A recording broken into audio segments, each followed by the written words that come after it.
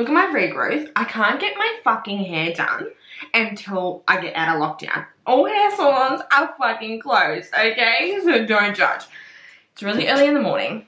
Well, not really early, but it's 8 o'clock. And I'm doing my makeup. I asked you guys on Instagram if you had any quick fire, like, book questions. Or, you know, questions related to books or whatever.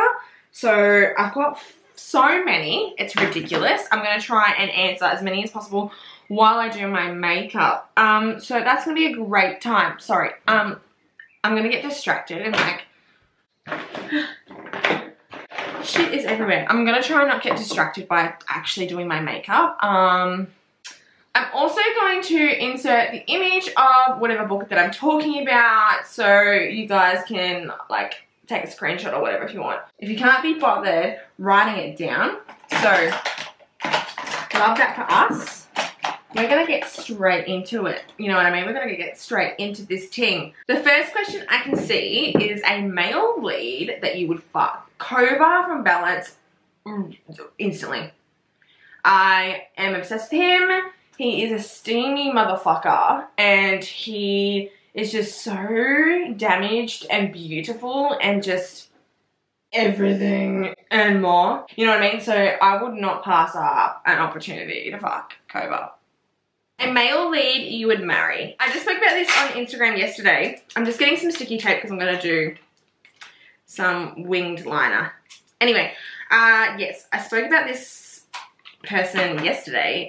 Nino Falcone from Cora Riley's Kimura Chronicles. No doubt he is my book husband. Okay, the next one is fucking hilarious. Would you actually like to be kidnapped by the mafia and or be a part of it? Absolutely not. Like, I read mafia romance, I make jokes all the time, but I'm not delusional, baby. I'm not naive to the world that we live in, and I know a lot of fucked up shit goes down.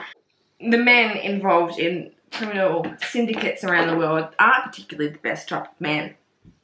Okay, so I wouldn't want to, you know, subject myself to them. I wouldn't want to place myself in a position where we even know each other. That's the beauty of reading romance, like for the fictional world. You can fantasize, romanticize about this stuff and keep it separate to real life. Like, it's not what we read. It's not. It's dangerous. They're dangerous. Even if they do treat you right. Like, the lifestyle, the shit they're involved in, like, do you want that?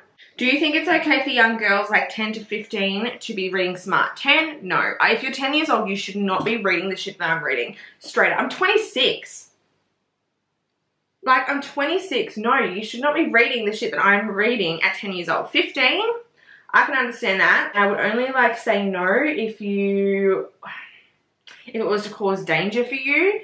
You just need to make sure that, like, you know in your mind that this is not real life, okay? This is not real life, and that is okay that it's not real life. It's good that it's not real life.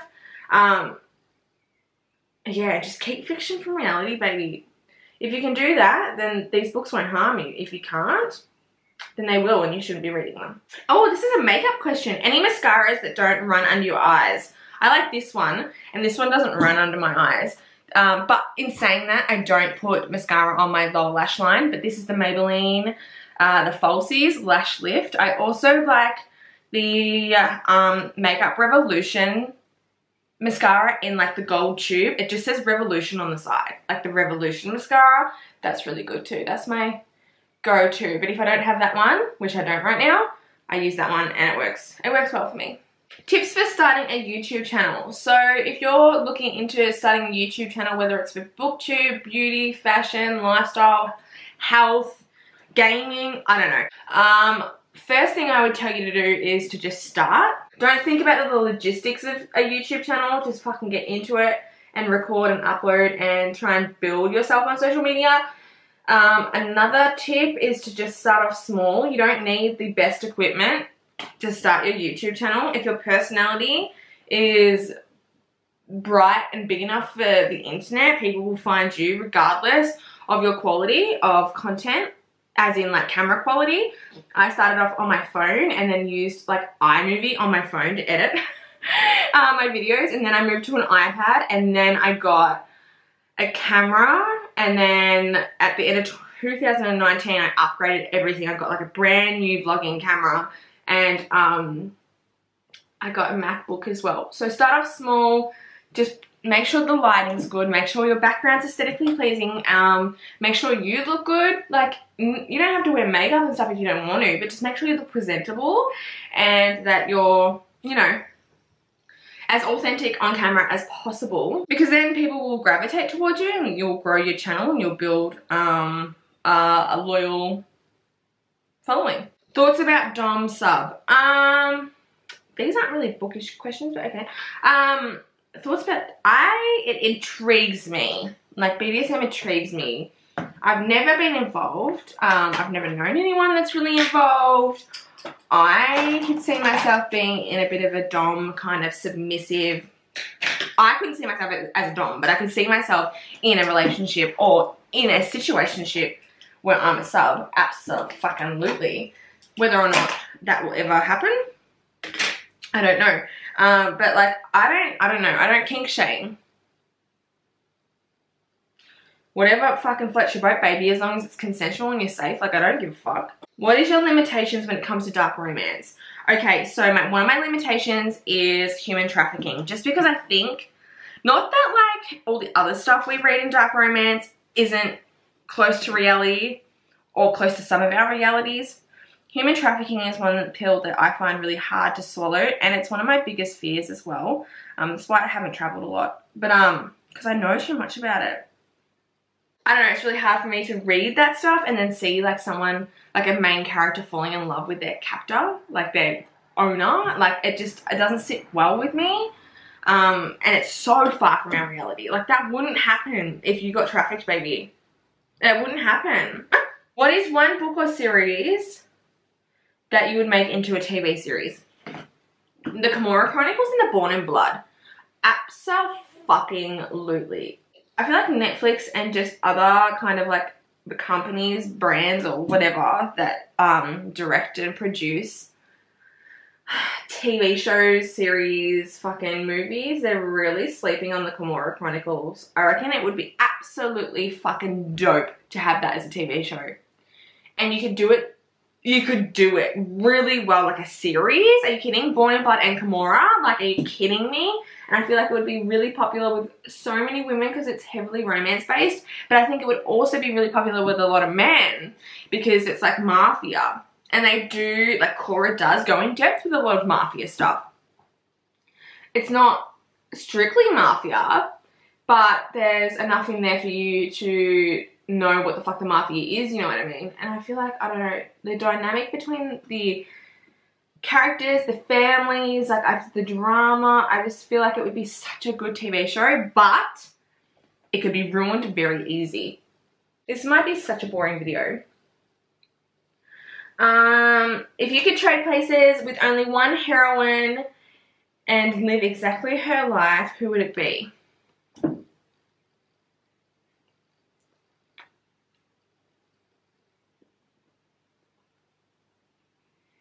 Either Lou from Welcome to the Dark Side or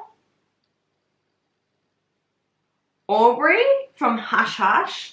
And again, Kiara or like Serafina from the Kimura Chronicles. Book mob family that you'd want to be part of. The Falcone family from the Kimura Chronicles. I literally just read this, so it's like I keep bringing it up. Reread it. I've read it before, twice, but I reread it over the weekend, so it's like really fresh in my mind and I'm so obsessed all over again. But yeah, it would definitely be the Falcone family from the Kimura Chronicles. Favorite fall comfort book? Baby, I don't do fall like you do. I'm in Australia, honey. When you have fall, baby, it's spring here. We're getting ready for summer. But if I could suggest a book that has like fall vibes, well, what I would think is fall vibes, especially if you live in Europe or the UK or the States, is Hollow Heathens from Nicole Fiorina. My eyes are all fucking blurry. Anyway, I had to turn off the camera and quickly just put my lashes on. All I did was take off the sticky tape and cleaned up the winged liner. I put some shimmer on my inner corner and then chucked my lashes on.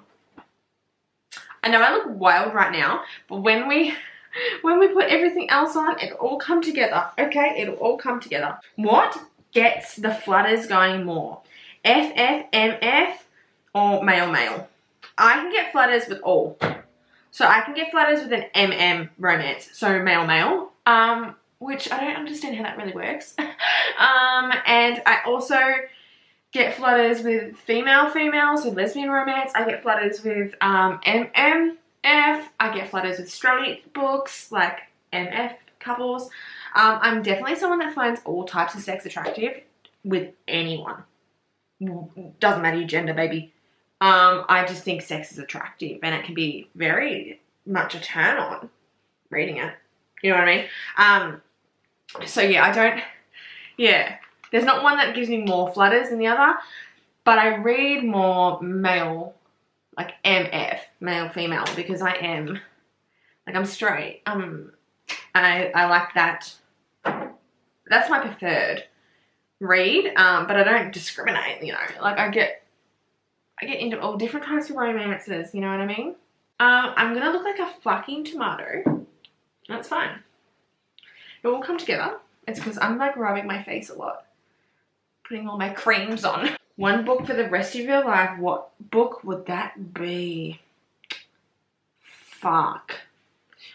I would say Hush Hush by Lucia Franco, but now that I've reread Twisted Emotions, I can't pick one.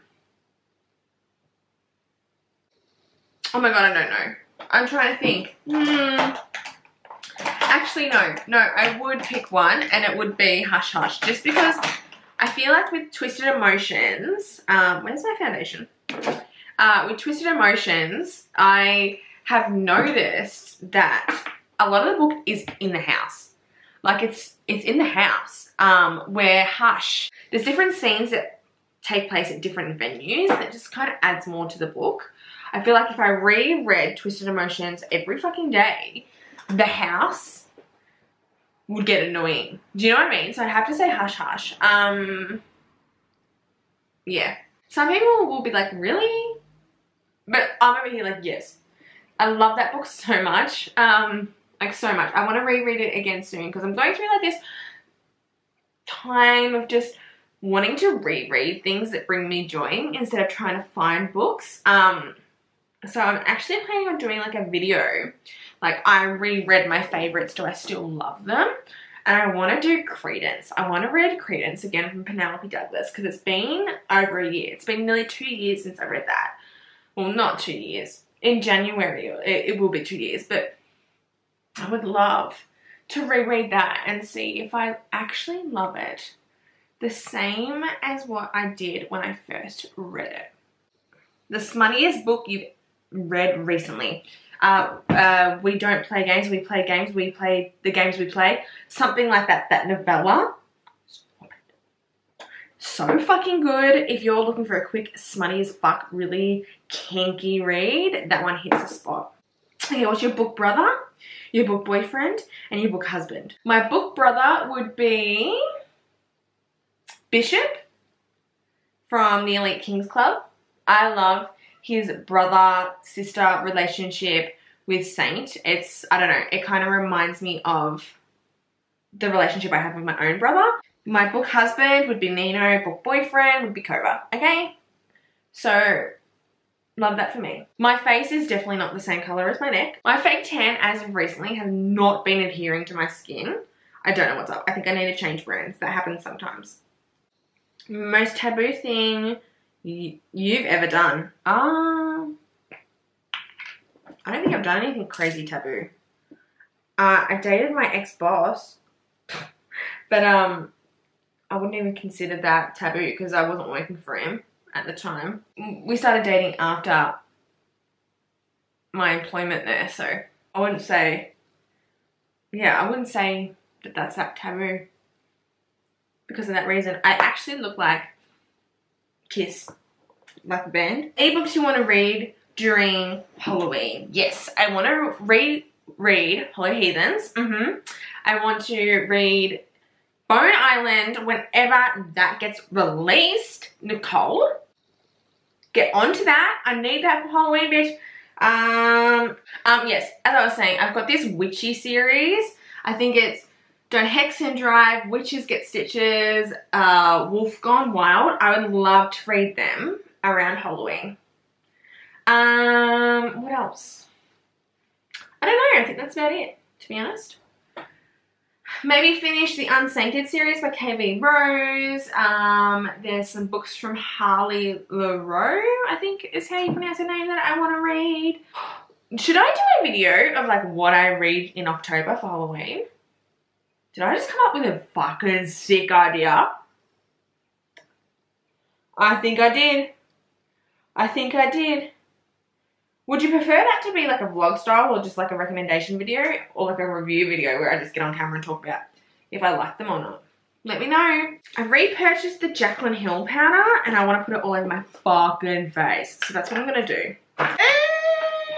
Baby, I'm creasing.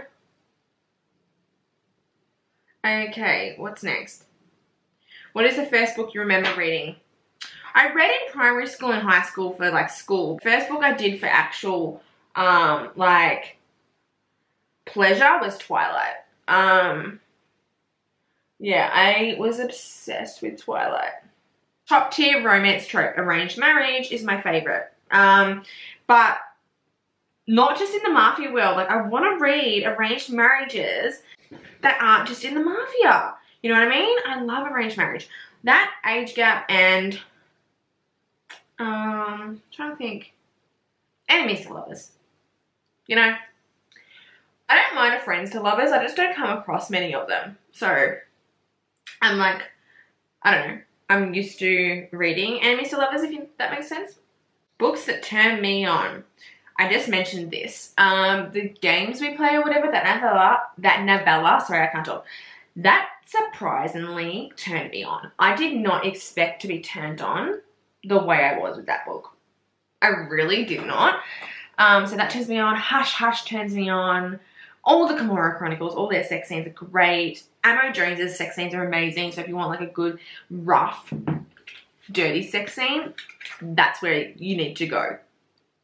My fucking eyes won't stop freaking leaking, which is great.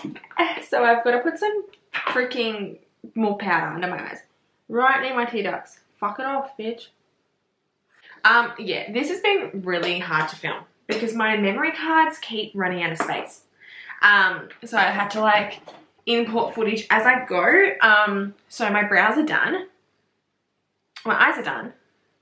And my face is done, like my face powder.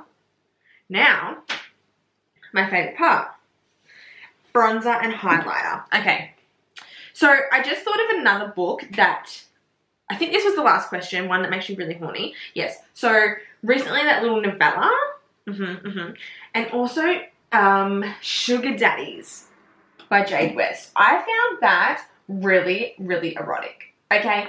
And I really enjoyed it. I enjoyed it more than what I expected. Like, I didn't think I was going to enjoy it the way I did. And it was really, really steamy. Really steamy. So if you want like a dirty book, a smutty dirty book with a good plot, but like one that's really, made for the smut, those two, 100%. The rest of them are all kind of the same. Like who I would have sex with if I could choose out of all the book boyfriends. Which I kind of already said who. You know. So I don't want to like elaborate any more on that. We're going to bronze my fucking face. Already started, but we're going to bronze even more, bitch. Because I like to be bronzed. A bronzed fucking goddess. Okay? Okay, that's what we're doing today. I started reading another Mafia book last night.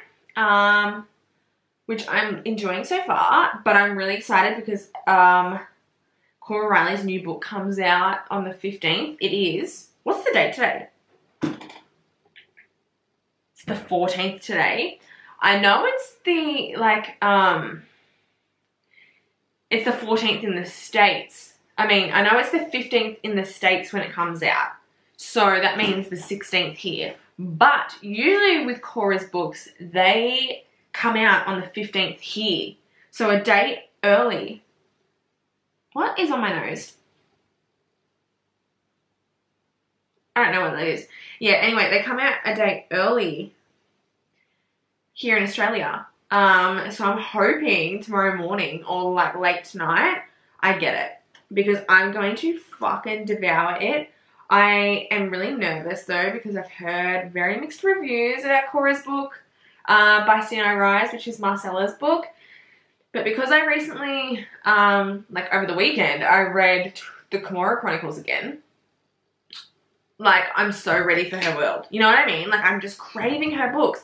And it's so funny because I haven't been able to find like a book recently that I've been like, oh, I'm obsessed with.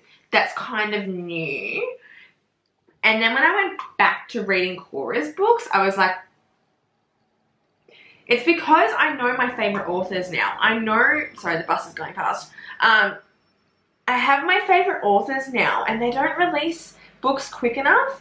So, like, it's stupid that I even try to find new books because it's like, I already know my favorite babes. Like, I already know my favorite authors. I've read the best of the best. Obviously, there's, you know, new authors constantly that I need to discover that are on par with everyone else. But it's just like, I don't know. When I was reading Cora's books, I was like, oh, this is what I needed. Like, her writing. I just love it. It's just so effortless. Like, it just is so good. Tell you what, I'm looking glowy today. I'm looking glowy today and I'm here for it. I'm fucking here for it. This is my favorite blush ever. If you can get your hands on this, get it. It's the Cover FX Monochrome Blush Duo in the colour Warm Honey. I don't even fucking use this one. It's this. Oh, I'm about to hit pan and I really get my my brush in there and I dig in there. I fucking get in there and it's so pretty because it's like, I don't know. Stop. See, it's like shimmery. I'm such a shimmery whore. Like, I love glow. Oh my god, look at it on the apples of my cheek. Like, you can't fucking tell me that this doesn't make you horny. Makes me horny. My own face gets me on, you know, turns me on, you know what I mean? I love it. Oh, yes. Give it to me. I'm really heavy-handed with blush, especially this one, because it's like a shimmering one. It's not like overly pigmented, but I also feel like blush doesn't last long on my cheeks. So I go ham. I go ham sandwich on a bitch. But I do clean it up if I've gone too ham sandwich, you know. Okay, highlighter. Yes, baby. The glow is here. This is the Ofra Cosmetics highlighter in the colour or shade All of the Lights. It's like a colour wheel. I don't even know if this is still a thing. Is this still a thing? Because I haven't bought new makeup in ages. I used to be such a guru, like such a makeup whore. And now, I barely buy makeup.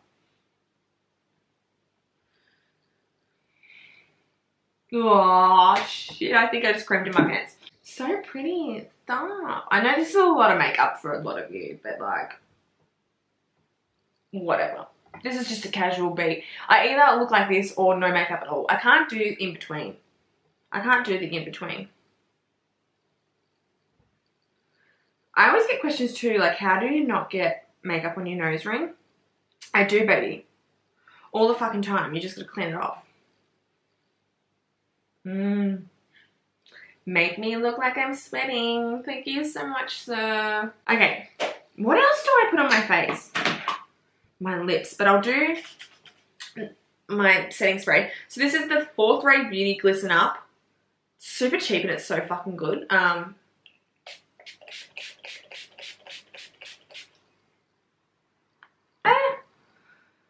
Oh, yeah. I'm going to use my favourite lip liner, which is Sugar Pie. One of my favourite lip liners. Sugar Pie from Morphe. Okay. Am I going to fucking overline my lips, bitch?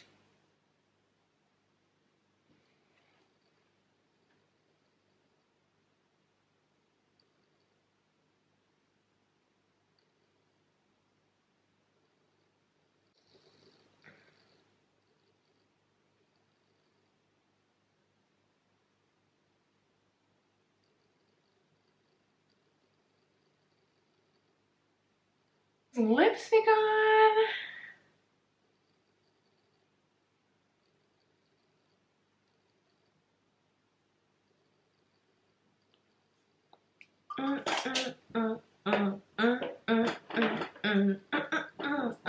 Okay, and then some lip gloss because, you know, gotta blend the two together.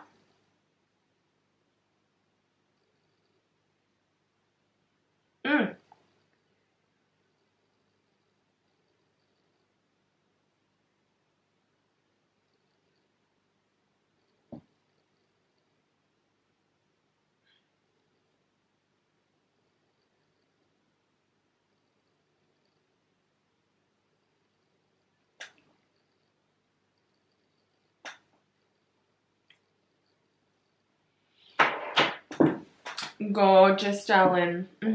Gorgeous. I'm gonna go fix my hair up and change my clothes, and then I'll show you what the do looks like with the rest of the do, because right now this is not a do. I'm telling you right now, baby, this do would look better without this do, because this do is not a vibe. It's not a fun pineapple.